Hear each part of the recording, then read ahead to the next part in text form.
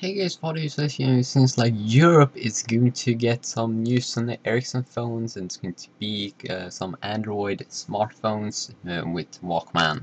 Yeah, the thing that Sony Ericsson is calling their cool phones that you can walk with like a man or something. But this one, we've already heard about the W8 Walkman and the WT19i Walkman phone. But these two phones, they were only for like China. So yeah, that kind of sucks. They weren't like for Europe. So yeah, and I live in Europe, so obviously we want some cool things like this. Obviously we have the Xperia Pro, Xperia Play, and those Xperia Neo phones, but we don't have these new Walkman phones that was announced in China.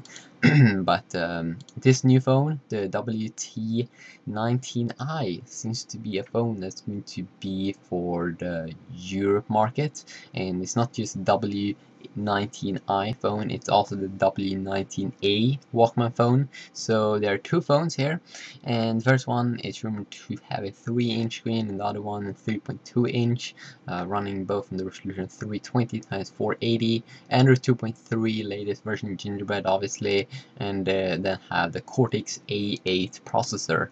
So yeah, kind of good. So hopefully these won't also be launched in China. Hopefully this is for the Europe market, and I'm not sure about the US. If you like these Sony Ericsson phones, I'm not sure if you get a lot of Sony Ericsson phones. I don't think. I think you're more into iPhones and HTC phones and maybe a little Samsung Galaxy S phones sometimes. But yeah, that is Sony Ericsson news.